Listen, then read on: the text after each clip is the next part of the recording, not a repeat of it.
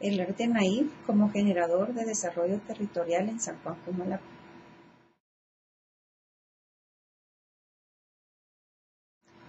Fue una investigación de tipo descriptiva, porque el tema que se eligió para el estudio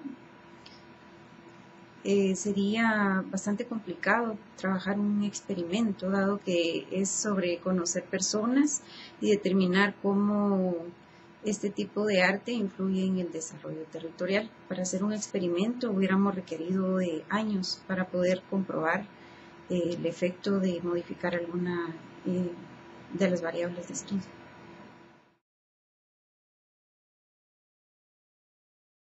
Determinar en qué medida el arte naif está contribuyendo o está afectando la forma en que se está desarrollando la población de San Juan Comalapa.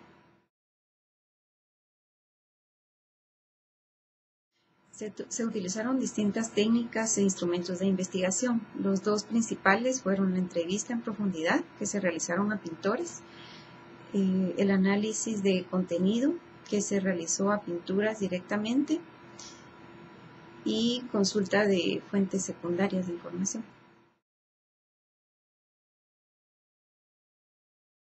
Las tres principales conclusiones, podríamos decir, la primera es en relación a que las pinturas naif son un elemento muy importante en la identidad de la población de Comalapa.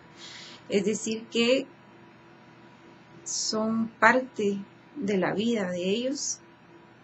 La segunda conclusión va relacionada con esta, en relación a que lo que ellos representan en sus pinturas son momentos de la vida real. Inicialmente presentaban escenas violentas y de discriminación por las épocas que vivieron los pobladores, pero en la actualidad son escenas de la vida diaria.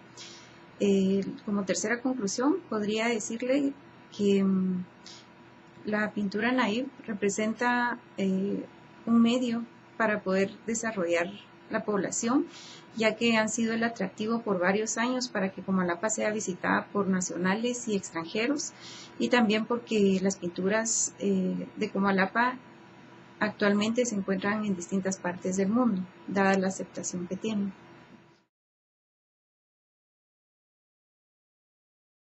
Algo muy importante es la modificación que está sufriendo la tendencia del arte naif debido a la influencia del turismo y también a las necesidades económicas de los pintores, ya que también en la actualidad se da que elaboran paisajes o motivos de pintura en serie, lo cual le resta valor a lo que llamamos arte.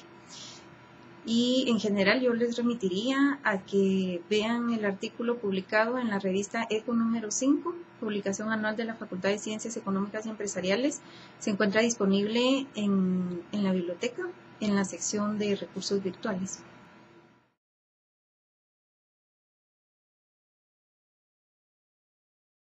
Como su nombre lo indica, las investigaciones descriptivas lo que hacen es describir o explicar cómo se comporta un fenómeno y por qué. Lo importante es no perder de vista que estando dentro de la academia y aprendiendo, en este caso los estudiantes de técnicas de investigación, a realizar investigación siguiendo un proceso científico, no solamente es ir a observar como naturalmente lo hacemos, sino que tomar en cuenta la teoría que existe sobre las variables que hemos establecido estudiar, seleccionar adecuadamente las técnicas e instrumentos de investigación, aplicarlas correctamente y luego pues el resto de etapas que sería el procesamiento y análisis de información. En resumen, la relevancia entonces es comprender de manera completa y con cierto grado de profundidad el fenómeno y el contexto que le rodea.